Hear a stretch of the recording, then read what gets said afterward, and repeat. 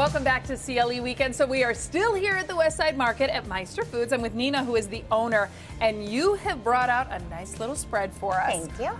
Okay, first I want to go through some of these cheeses because again, you said you have over 100 cheeses here. Mostly, yeah, I would say 100, if not, yeah. So the thing is, if someone is like, oh, I like cheese or they want to try it, this is a great place to come to kind of say, hey, let me try a little bit, go home, taste them, and then come back and maybe get a little bit more. Yeah. Is that what you would suggest to someone who's like, I'm not so sure what I like?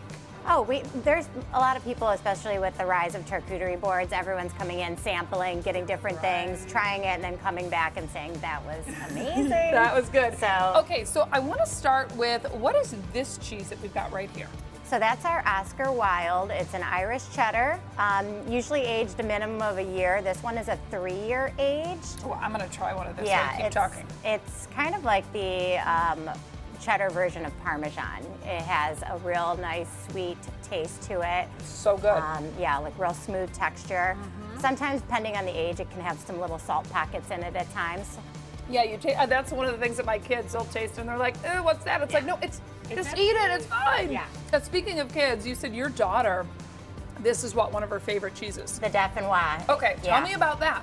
So the Dauphinoise is like the cousin of Brie. It's not, doesn't have the mushroominess flavor that Brie can carry. It kind of has this nice sweetness to it. Real smooth and velvety. It is by far my favorite cheese in the entire counter. Really? Like, hands down. Oh my gosh. Okay, well then I'm probably gonna have to try that. Before I do that, I want you to tell me this it's like a caramely colored.